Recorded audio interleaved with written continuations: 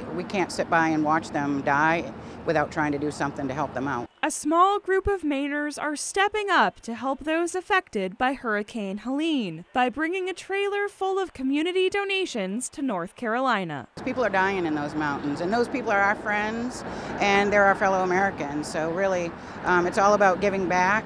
I just think it's awesome for all of us to help one another, no matter where we are, what part of the country we're in.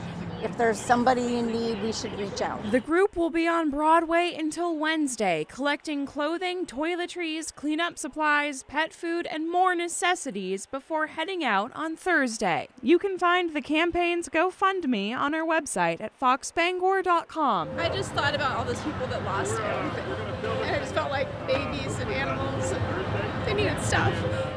In Bangor, Callie Warren, ABC 7 and Fox 22 News.